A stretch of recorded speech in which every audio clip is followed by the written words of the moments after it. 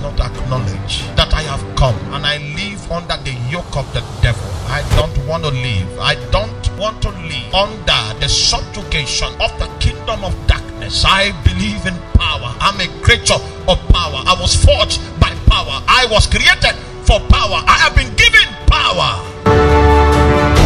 If it will ever be, then it will be by power.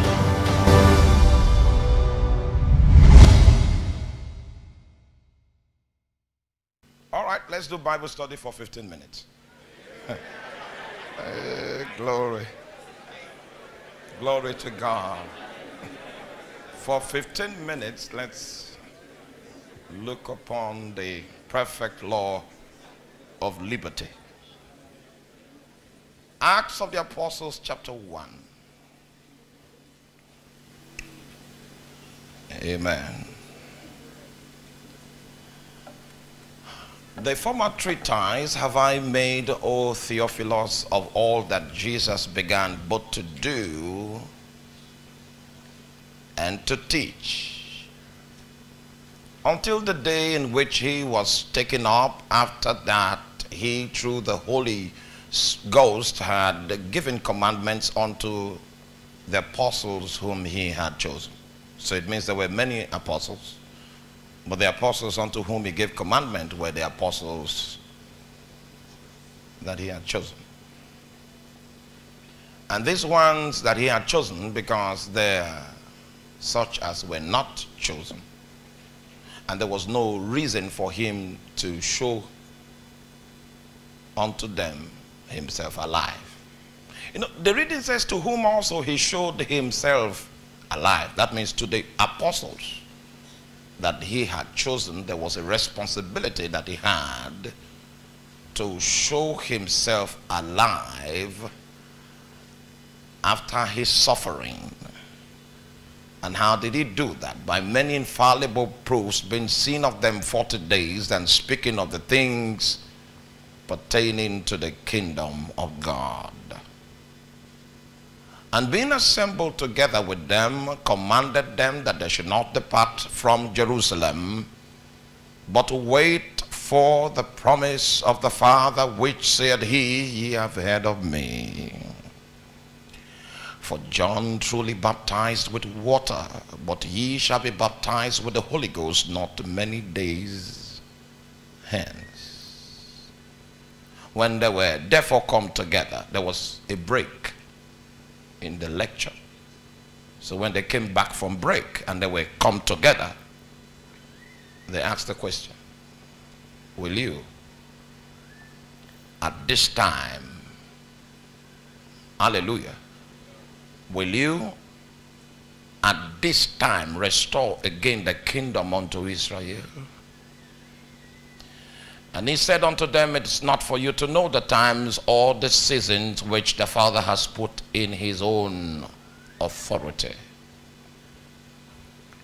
But ye shall receive power after that the Holy Ghost is come upon you, and ye shall be witnesses unto me, both in Jerusalem and in all Judea and in Samaria, and unto the uttermost part of the earth. This is an introductory presentation that I intend to do that will be the foundation of the subsequent deliverables that is consistent with my own quota in the conference.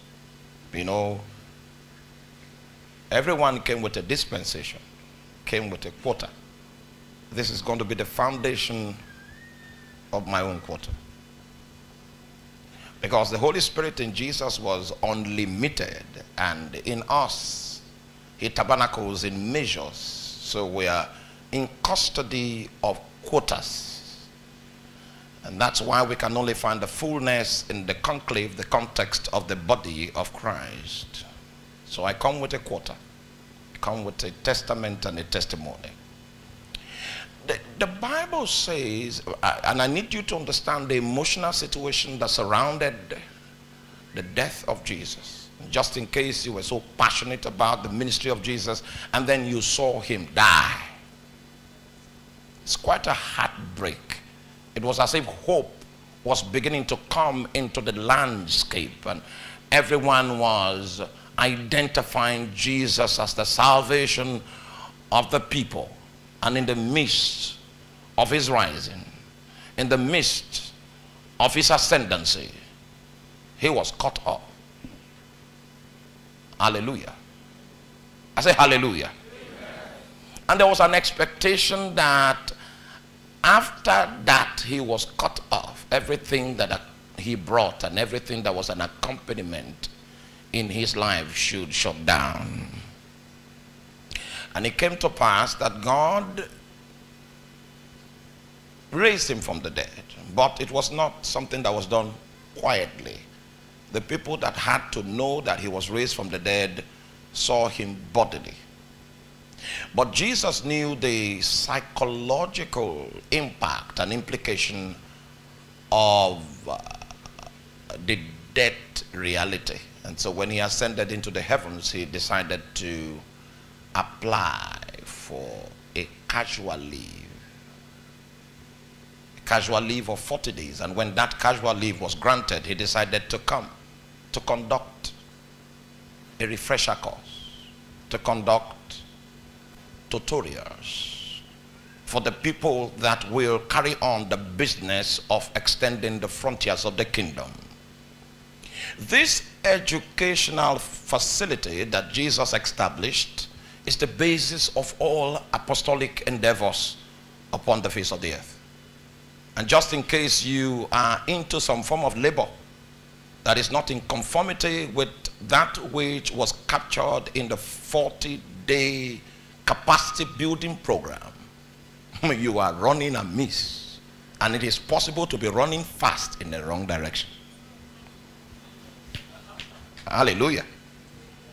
Now I'd like us to glean from scripture. Glean a little from scripture. This first statement I want to make, I've made it 3 times before and you have heard it, but I still need to make it again before we make progress. And if time permits me, I intend to end in Acts chapter 1 verse 8. At that point, the foundation would have been laid. Then we'll now do the subsequent buildings on that foundation. First of all, Luke, that wrote the book of Acts of the Apostles, made a reference to a former treatise. And I would like us to consult with Luke in his first treatise, the former treatise that he was making reference to. Probably we might find some foundational emphasis upon which to base the realities that are captured in the book of Acts of the Apostles. Turn your Bible just like we did Acts chapter 1. And Acts chapter 1 verse 1 reveals that the person that Luke was addressing in the book of Luke happens to be the same person that Luke was addressing in the book of Acts. So let's do Acts chapter 1 verse 1 and find out the context and the reason for the endeavors and the initiatives that Luke began to pioneer. There is a former treatise that we need to research into in order for our foundation of the understanding of the book of the Acts of the Apostles to be robust enough. In the book of Luke chapter 1, oh my, technical man, can you help me? It says, for as much as many have taken in hand to set forth in order a declaration of those things which are most surely believed amongst us. I would like you to understand the burden that this man is walking with. This man is saying that it has become popular for so many people to speak about Jesus.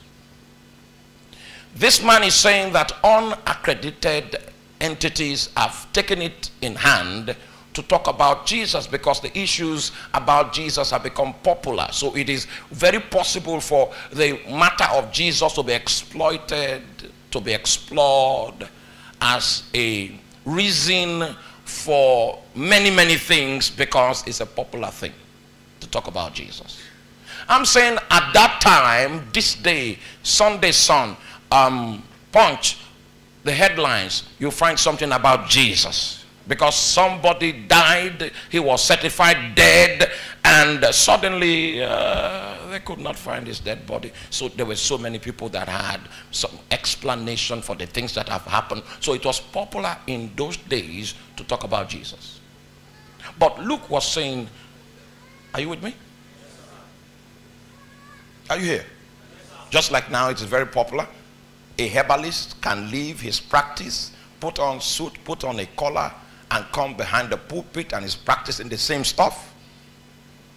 Because Jesus is business.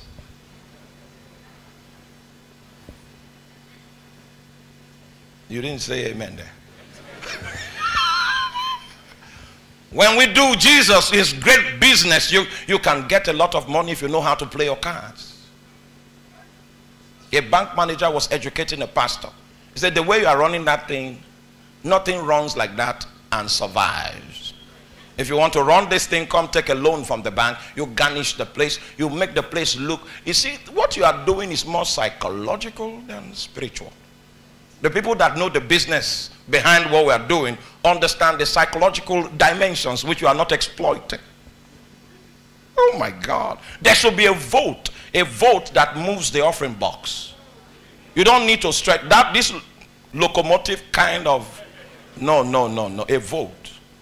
The thing moves. So you will be ashamed if you are going to drop something that is not substantial, because it's automated. It's automated. Hallelujah.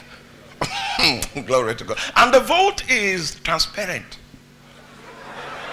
Amen. And so just in case you came with coins, when the vote is passing, you go in tongues. Because if you drop it, they will know. The bank manager was teaching the pastor how to do business. Because it's popular to talk about Jesus. It's profitable to talk about Jesus. And that's the new trade in town. And it's not just now that kind of scenario found expression. It was heavily available in the days of Luke. And Luke had to justify the reason why he was coming into this business of talking about Jesus. And you find that in verse 2. I'd like us to read. Even as they delivered them unto us from the beginning, were eyewitnesses and ministers of the word. Yes, next verse now. It seemed good to me also, having perfect understanding of all things from the very first, to write unto thee in order, most excellent Theophilus. Now he was writing unto Theophilus, and the authority from whence his writing was based was that he received the lively oracles from those guys that were eyewitnesses of the word. It means he's a product of discipleship. It's a product of a meticulous process of the passing of knowledge and reality.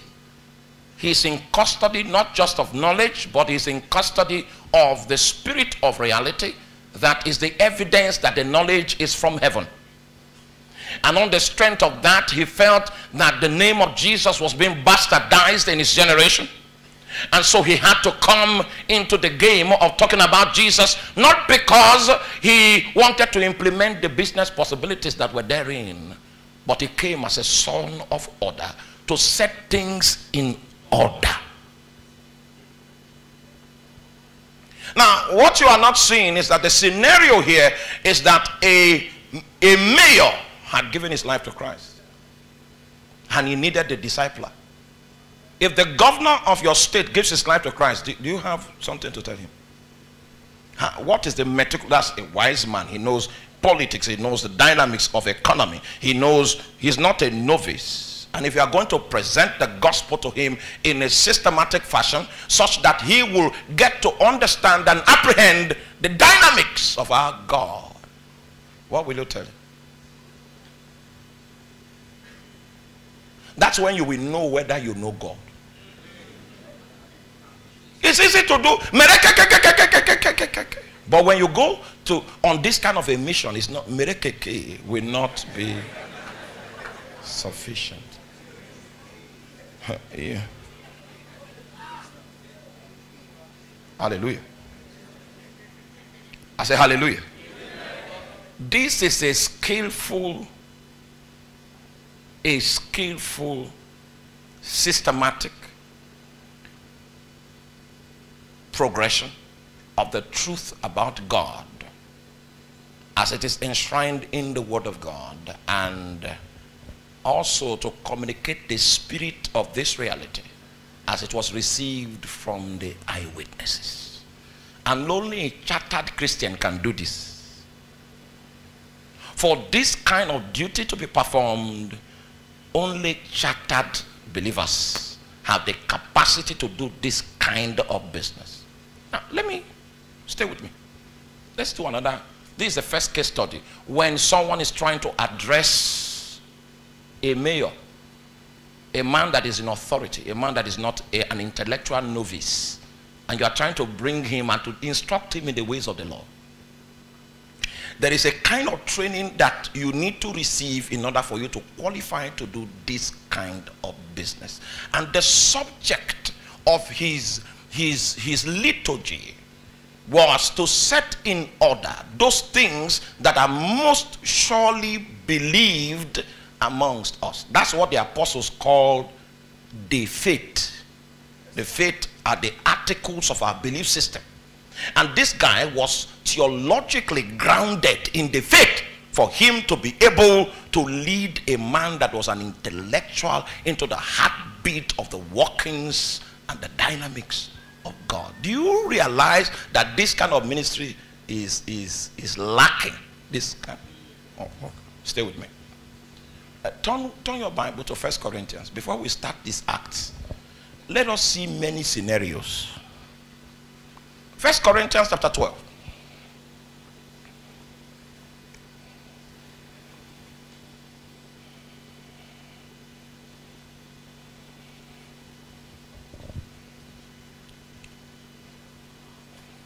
Are you here? If you are here, say amen. Amen. And those of us that are outside, if you are still with us, say amen. Now, where is the man, my violin man? We touch it, let's be sure it's connected to the light point. Is it connected? Okay. Because we are going to soar. Glory. Glory to God. Now, I had to ask him to come. Labo man. You are welcome to Zion. You are welcome. 1 Corinthians chapter 12. It says, now concerning spiritual gifts, brethren, I would not have you ignorant. Before we proceed in the reading, I'd like you to understand a fracture. There is a fracture in this scripture, and if we do not identify and isolate the fracture, your understanding of the scripture is going to be limited. If you have a good Bible, and I hope you do, you will notice that the word gift is either in italics or in bracket. Check your Bible. Is that what you find? The meaning of that is that that word gift was not in the original manuscript. The translators added it so that it should make some kind of sense. But today in our reading we are going to remove it. Are you here? Are you here? There's nothing wrong if you read it with it. But I'm saying in this lecture today, we will read it without it. Okay? So there's nothing wrong. There's nothing wrong with that. So if we read it without it, what will it read? Now concerning what? Spiritual. So the subject that Paul is addressing is what? The spiritual. And in the subject called spiritual, there are three aspects. He said, concerning spiritual, brethren, I will not have you ignorant. Next verse. You know that you were Gentiles carried away unto these dumb idols, even as ye were led. Next verse. Wherefore I give you to understand that no man speaking by the Spirit of God calleth Jesus accursed, and that no man can say Jesus is Lord but by the Holy Ghost.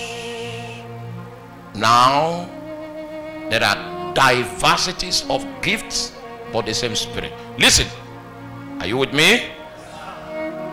Concerning spiritual, the first aspect of spiritual is gifts.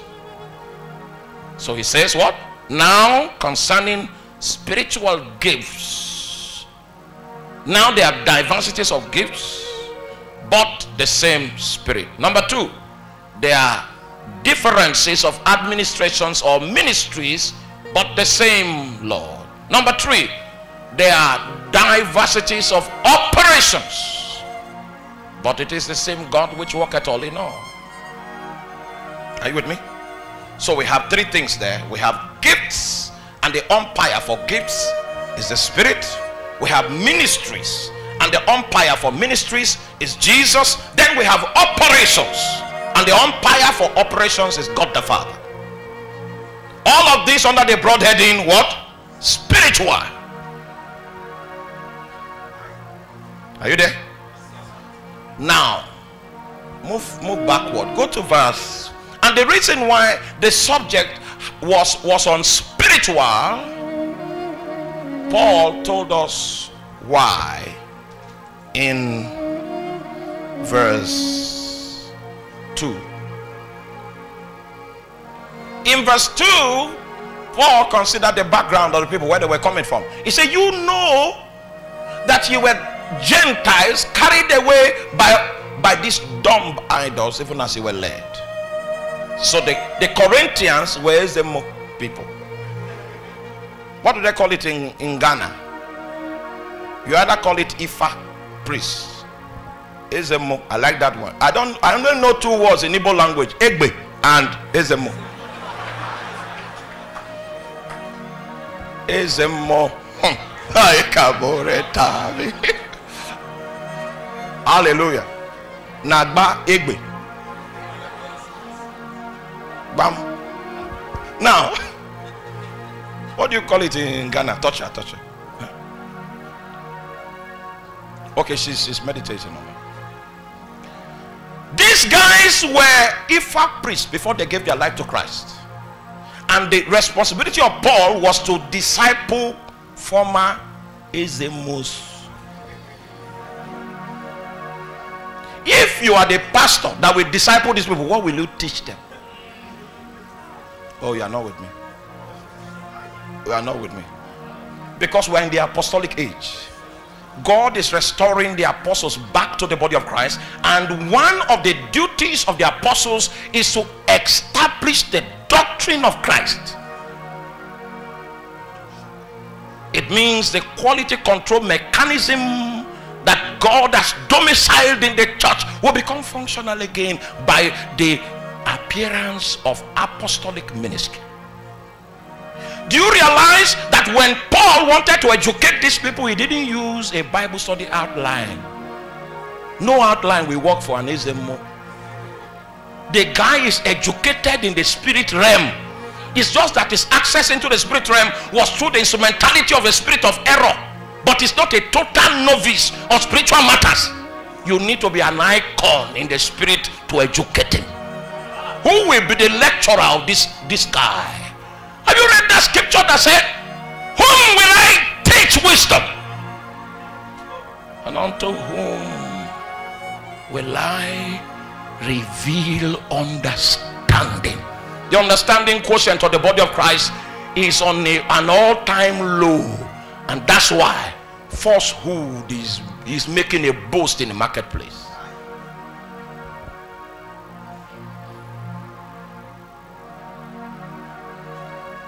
The only way Paul was able to educate them was that he himself had encountered God in the spirit. Can you see that kind of a subject concerning what? Spiritual. Because the Amos were saying, we also entered the spirit realm. We used to see things there. So in order for him to ground them accurately on how to handle the spirit realm from the vista of the spirit of light, then he gave them two laws of the spirit too. The first law is that no man that is operating by the Spirit of God will ever call Jesus accursed. He will not contradict the authority of Jesus. And the basis for that is Romans chapter 5 verse 10. Romans chapter 5 verse 10 is a two-edged sword of spiritual reality. Can you show me Romans 5:10? In Romans chapter 5 verse 10 we have, it reads, and I quote, "For if when we were enemies, we were reconciled to God by the death of his son." The death of Jesus provided the legal premise for the possibility of the experience of organic realities. So Jesus provided the legal premise. Every spiritual thing that doesn't have a legal foundation cannot be established. There must be a legal premise that is the foundation, the basis of holding down a spiritual thing and causing it to be established. And the death of Jesus provided the legal side. And it's on the foundation of the legal side that has been provided that we experience the living side. So the Holy Spirit's ministry is predicated on the legalities that the ministry of Jesus provided. So it's a living expression of the legal provision. And so the Holy Spirit's ministry cannot contradict the ministry of Jesus. It's a continuation of it.